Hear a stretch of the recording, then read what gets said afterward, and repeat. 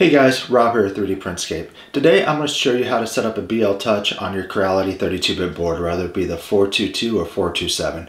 I'm using my Ender 3 Pro here as an example. It has the 422 board. The process is pretty easy, but I want to walk you through all of it end to end, make sure that you know what you need to do. And if you have any questions, feel free to leave a comment below or join us on Discord. The community there is starting to grow and they've really been helping each other out quite a bit. So it's a decent resource for anybody needing some help. So I'm going to split this video into a couple sections. First one being the physical install of the BLTOUCH, and then we're going to go over and grab the firmware that we need and push the firmware to the printer, and then we're going to go ahead and run a level and set our Z offsets. The entire process should take, I don't know, 15-20 minutes if you're familiar with it. If you're doing it for the first time, it will take a little bit longer just to get the Z offset set right. And if you guys haven't already, make sure you hit that like button and subscribe. That'll really help make this channel grow. Thanks. Alright guys, so because I bought a cheaper BLTOUCH off of Woo, it didn't come with any of the adapters and it only came with short cables. So I'm going to go ahead and slice into these cables and expand them. It does come with some fittings and stuff that you can use if you wanted to just plug back into it. But at that point, I'm just going to cut into it, just solder it, and use heat shrink tube. I think it'll be better overall. I recommend getting the kit that I have linked in the description below. That's what I used on my other printer. I just saw this on Woot. I figured I would give it a try. But if you're somebody who doesn't already have all the ribbon cables and everything else to modify it, you're going to end up spending more money than if you just bought the kit that I have linked below. Alright, so I'm going to go ahead and do this off camera, and then we'll start wiring everything up. Alright, now that we got the cable extended, next thing we want to do is mount the BLTOUCH to the bracket. So we'll go ahead and do that really quick. We're just going to attach it as such, and then use the bolts provided, and just kind of feed them through, and then put the nuts on the top of them. And these bolts are actually way too long, and I don't like that, so I'm going to grab some smaller ones. Alright, so I just grabbed the kit of bolts that I typically keep around. I think we'll be okay with an 8mm. Let's take a look. Yeah, 8 should work fine, so we'll go ahead and put that in. And we probably won't need the nut at the top either.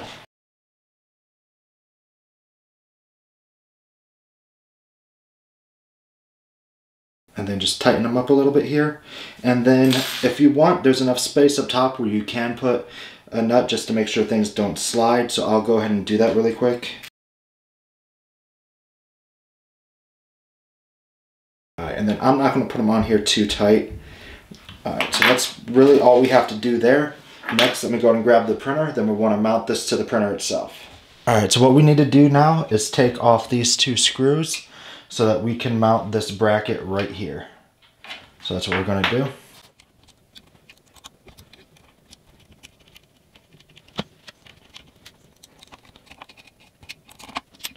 Alright, now we'll go ahead and put this on.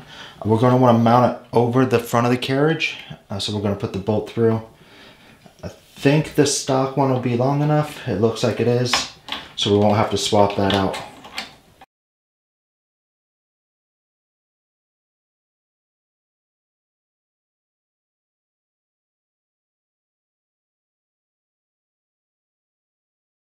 Alright, now that that's done, we'll go ahead and run our cable along the rest of the cables here. I'm not going to worry about trying to cut these ties and feed it through here, just because I plan on running another shield or two, kind of like this blue one here, over it. So that's going to hide most of it. So I'm just going to run this pretty much along the same length, and then use a couple zip ties to hold it in place.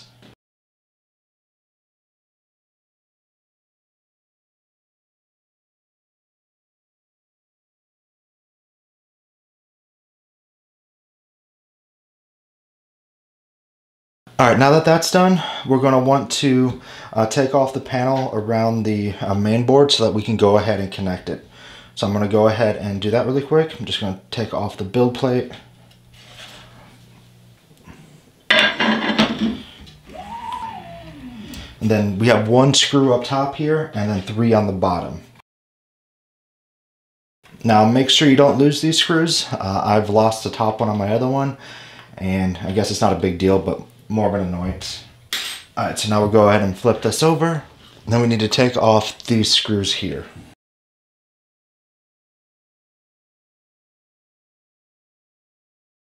All right, then we can kind of just let that hang.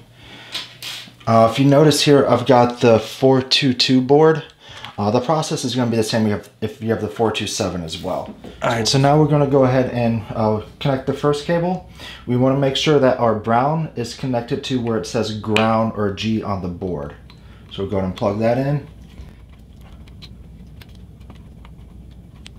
All right, now we're going to do the same thing with our white and black. In this scenario, the black is ground, so we'll go ahead and plug it in here.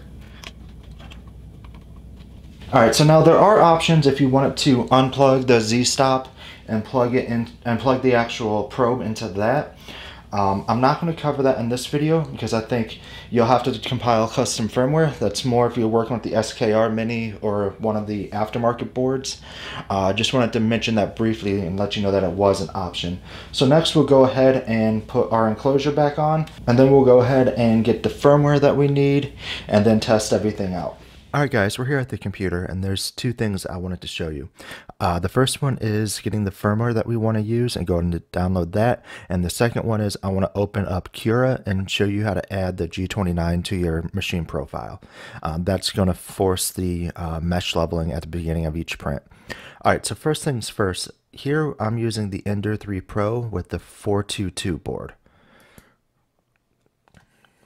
If you don't know what board version you have, you can find that by looking underneath the printer and kind of angling through the vent, and you can see it on the board itself. It's not hard to find. Most likely, if you have an Ender 3 Pro and just the 32-bit board, it's going to be the 422. If you have the Ender 3 V2, you probably have the 427, and it's a mix on the Ender 5s as well. Alright, so now if I go here, I want to go ahead and download the firmware for the 422 build. So that's going to go ahead and download now. If I had the 427 board, I would grab this firmware here. Alright, so that's downloaded. Now we want to go ahead and extract it. So I'm going to go ahead and bring over my downloads folder where I download it to, and then just extract it. And once that's done, we'll go ahead and go in the folder. So the original firmware we would have uploaded if we didn't have the BLTOUCH would have been this one right here, just the 1.0.1 original. What we want to go ahead and do is grab the BLTOUCH version without the transfer board. So we'll just go ahead and open this one up, and then we'll copy this binary or .bin file to our SD card, which I have here. So I'll just drag it over.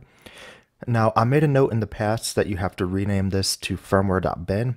That's actually not the case if you're on the Creality firmware. But if you're going from a custom build back to Creality, you will have to do that. So if you're just on the Creality firmware or you just got the printer, just drag the file over and that's all you have to do. Next, you'll put it in the printer and then restart it. All right, now that that's done, let's go ahead and take a look at Cura really quick. Here I've got my default profile and just my Benchy on there. But if we go to Preferences, Configure Cura, and then we go to Printers, and then we want to go to the machine settings for the printer that you're using. Here I've got two different enders in here because I've been messing around. So we'll go into that, and then right here underneath the G28 Home All Access, we want to put G29, then a space, then your semicolon, and then just make a note like BLTOUCH or something like that.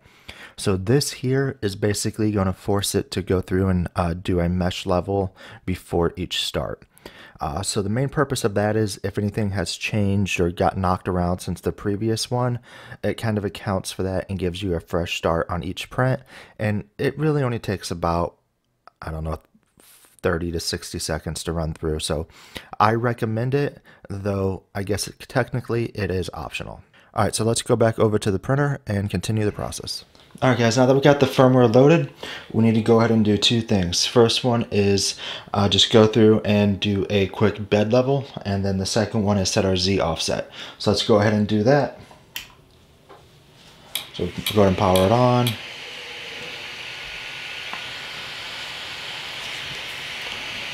Now we want to go into menu, go to control, go to bed leveling, and then select level bed. So that's going to go through and it's going to just create a grid that it stores. I still have it run through the bed leveling process every time that I kick off a print. It's just a G29 code that's added to Cura, which I'll show you here in a second. But now it's going to go through, it's going to create the 3x3 grid. Then once that's done, we can go ahead and set our Z offsets. So I'll speed this up so you don't have to watch it in real time, but I still want you to see the process.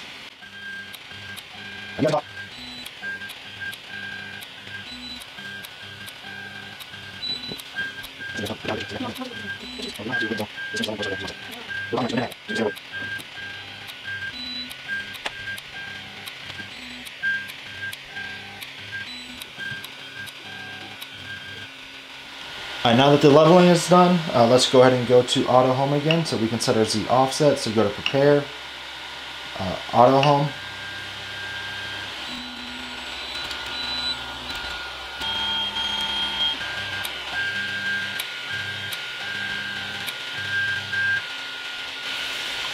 Alright, now let's go ahead and go into the menu, go to go to Prepare. Go to Move Axis and Move Z Axis. So we want to move it so that it's basically level with the paper, just like the standard leveling process. So initially, since we got a big gap, I'm going to go with 1mm increments. So I'm just going to go .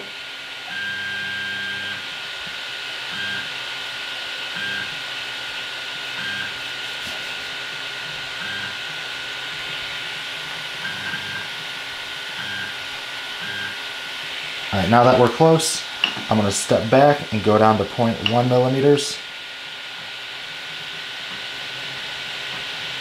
Alright, so negative 3.2 is what we want to use. So now we want to go ahead and raise the Z axis so we can go set the offset.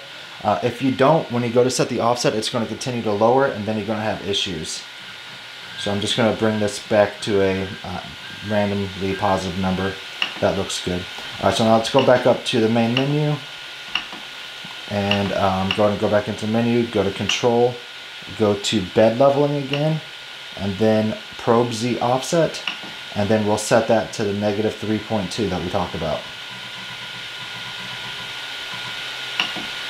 Alright, now we want to go down to Store Settings.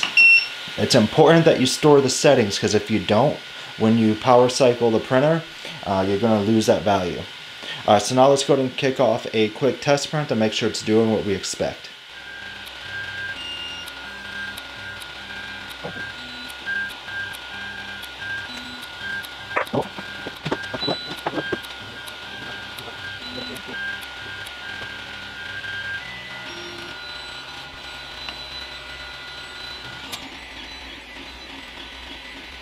Alright, so it looks like I'm a little bit high, as you can see from kind of the mess here. It's not quite sticking. So now what we want to do is go back in and just make slight adjustments.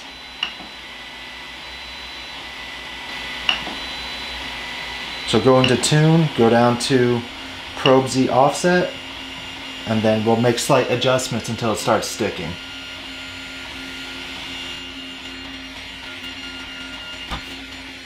Which I think 3.5 looks okay, so I'm going to kick this off again after I save this just to make sure it's okay. So stop print, go to Control,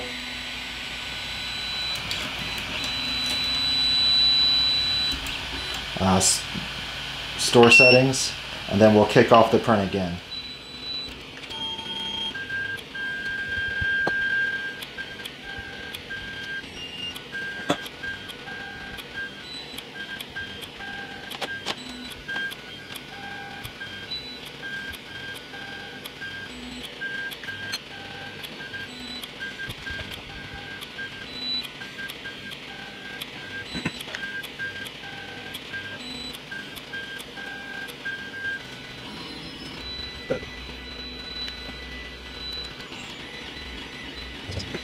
Alright guys, so after I made that last adjustment to the Z offset, it's looking pretty good now.